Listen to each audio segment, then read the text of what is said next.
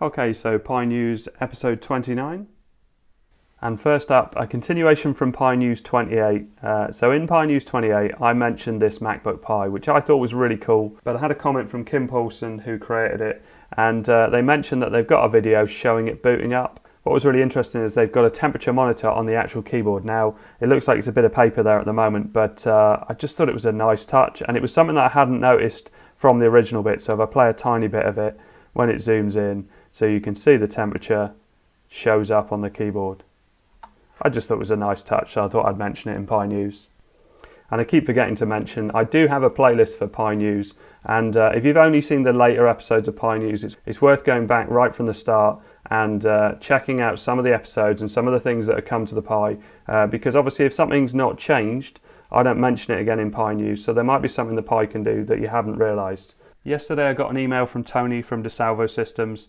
Tony sent me both of these cases to try out in the past. This is the original Desalvo Systems solid aluminium case. So these are completely silent. This is the maker block. I've got separate videos on these, but the next one coming out is called Phineas, and it has very large heat sinks on the top and has extremely good cooling on it. And some of the results he's been posting look amazing. I can't wait to get my hands on one. It looks brilliant as well. It's always very, very well designed, always incredibly well built. So yeah, I look forward to seeing that in the future. So next up, Twister OS is now 1 year old, and they're doing a giveaway of the Twister OS case. So you've got to join the Discord. All the details are on the Discord, but it gives you a chance to win one of these really cool cases. I've covered it in Pi News before, and they do look great. Twister is still my favourite OS on Raspberry Pi. If you're interested in using your Pi for an audio system, you'll get a lot of great detail from this Reddit post. So it's a really nice looking system, but also in the comments there's all sorts of information about what's changed. I've covered this before, but this is an update to it, and you can see here. So the main change between this post and the new improved models is the power supply, but it does look very cool, really nice finish on it, and yeah, really smart project. Next up is this retro TV, and this is a 7-inch official Raspberry Pi screen in this box, so you can see made of cardboard. Front plastic is used to magnify a phone normally, so there's a magnifying strip in here to make it up to the bigger size. But yeah, it's just something a little different, and I quite enjoyed that one. It does look very cool. I'll include a link if you want to watch the whole video and also read about it as well. Also had a very interesting comment on Pi News 28 from Jose. He's the developer of PiKiss, and he's adding 64-bit support. Stay tuned. So I'm really pleased about that, because the Raspberry Pi OS 64-bit is definitely a better performer than the 32-bit. And obviously if this starts to happen and more things go towards 64-bit, it paves the way for a 64-bit Twister OS, which would be brilliant. Next up is a 3D printed Raspberry Pi case. So almost done with my 3D printed case for my first ever Raspberry Pi. Just need some plexiglass for the window and straighten up the cables a bit. So if we have a look at the close-up, so you can see here, it is actually huge as a case. But this does mean that there's possibilities for, I'm thinking, more powered USB hubs, and also multiple drives in there. Maybe something to swap out drives would be nice as well. But if we have a look inside, always like these inside pictures, you can see there's an inlet and an outlet fan. There's a fan in the middle here. Looks to be a display on the front. I don't know if it is this one. Yeah, so there's some sort of display on the front, but obviously it's not plugged in, and so you can't see that, but that looks interesting. And then on the back, I'm guessing, looking at this, it looks similar to the breakout board I had in a recent video, which gives you full-size HDMIs and also puts everything on the one side. So it really lends itself to a tower case. So if you're looking to do something similar to this, it's worth having a look at this. And there's links in there. If you go through all the comments and everything, there you go. Probably should have linked this sooner, but I didn't actually make the files. All credit goes to this guy. And so if you want to find out how to make this particular case, you can. All the details will be in there. In fact, I haven't clicked on it. I don't know what that's going to look like. Let's have a look. There you go. So lots of detailed drawings. I was offered to be sent a 3D printer, but it never came. Yeah, this is great. So you've got a different colour variation to the one that was made. Very nice. We've got some LED lights in there as well. What's the remote control? So there's a remote control probably for the LED lights, but it looks like it fits underneath it.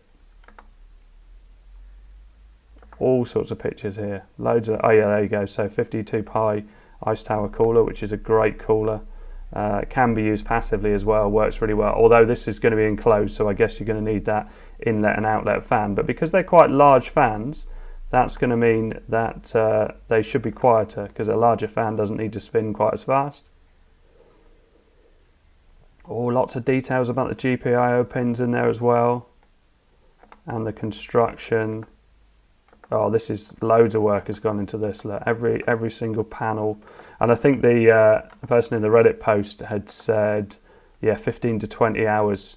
I like that. What was your print time on that body? And they go into details about how they did it and everything. It's a really nice post. So next up, I'm being sent from a company called Cytron these Makerdisk micro SD cards. At the time when they contacted me, they were waiting for approval by the Raspberry Pi Foundation. I guess that's gone through now because they're sending me the cards. But they also are sending me an SSD, which is preloaded with Raspberry Pi OS, and also an M.2 drive, which is preloaded with Raspberry Pi OS. So it'll be really interesting to have a look at those. They sent me some decent speed tests, so I'll be testing it when I get them. But I started looking, because I did a recent video on the Raspberry Pi, the eMMC drive, which also comes with Raspberry Pi OS. I started thinking about, oh, is it worth me getting a copy of Noobs on an SD card and testing it? But there isn't an official one now, and you can see here on this post, which was November 2020, about Noobs being discontinued because there are no downloads of it available. But if you go to Amazon, there are actually cards on there, and I did see this one, preloaded with Windows 10 IoT, but IoT isn't like a proper Windows 10, it's Internet of Things, so like home automation and stuff like that. But initially I looked at it and thought, oh, someone's selling Windows 10 on an SD card on Amazon, but they're not. But if we go down, this is what the official card used to look like, and I think it had the Raspberry logo on the card as well. So I don't know which ones of these, if any of these, are properly official ones, because I was just going to get the official one and I was going to speed test it against these new Makerdisk ones, but I can't find one that is standard, and some of them come with branded cards. You can see Kingston card there, and this is the Amazon's Choice one. But it's hard to know if it's an officially sanctioned one, because Noobs isn't going anymore. As I say, this does look like the official one, but I can't tell for sure, and some other organisations don't seem to be selling them anymore. Anyway, rather than go with Noobs, I would go with Pinn OS or BerryBoot anyway, because they do it much better. But it's quite nice to have this preloaded option, and especially with Raspberry Pi OS, because I always think you should have a copy of Raspberry Pi OS for updating, for various different things. It's just worth having it on some sort of format. It is a great OS at the end of the day. So I look forward to receiving those. And last up, Rayanch asked me to check out his version of Raspberry Pi OS. This is PyTosh OS, and it's based on Mac OS 9. So I'm going to shut down Twister and I'm going to reboot, because actually it's pretty cool. I do like it. It's very well done. So Alt F4. And shut down. Okay, so here it is, all booted up, and performance has been very good. It's running from an SD card on my 8GB Pi. I haven't overclocked or anything like that, and it feels nice and snappy because it's based on Raspberry Pi OS 32-bit. It's mentioned in the comments that if people want a 64-bit version, then they'll look into that. And it's also got PiApps and PiKiss pre-installed, which are essentials on a Raspberry Pi, I always think. Now, one thing that's mentioned in the description as well is expanding the partition. So if I click on the search bar down the bottom here and start typing in gparted, you can see it comes up, so I can launch that. And you'll see that the installation doesn't expand the operating system partition, which is this one, ext4. So if we click on this, right click and resize, and then just drag it all the way across, hit resize, and then tick, and that will apply all the operations. There you go, all operations successfully completed, so I can close that down. And if I go to the file system, for instance, it should show me that I've got, so 22.7 gig space.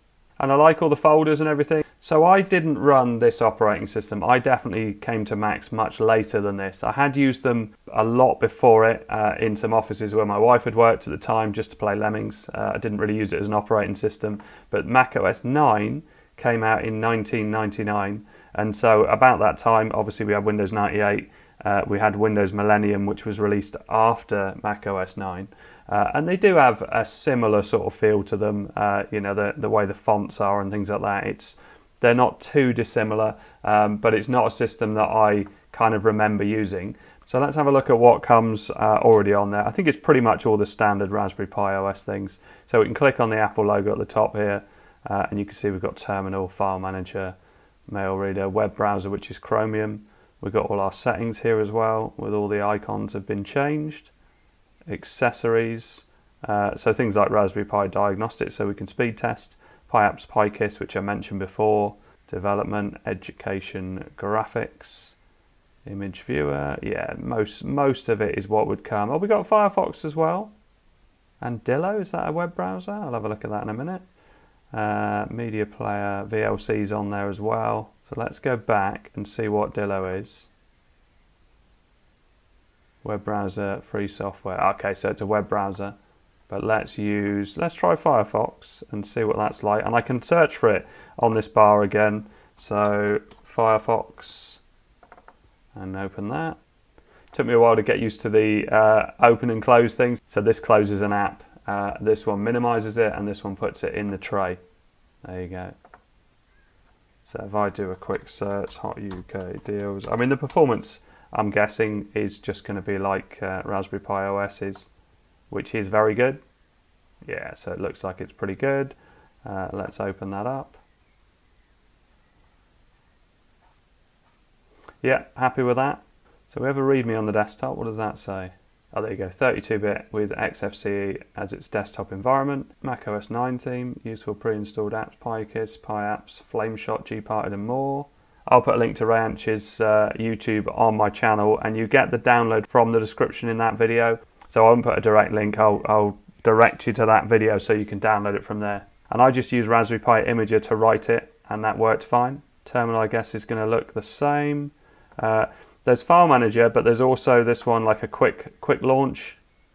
Be nice to see those have a different artwork on them, so you can tell the two apart. But that's only a minor thing. Up the top here, we've got shutdown options. We've got our Bluetooth options, our internet, our audio options as well. Yeah, so great work. Anyway, I hope all this helps. Thanks very much for watching. Please like and subscribe.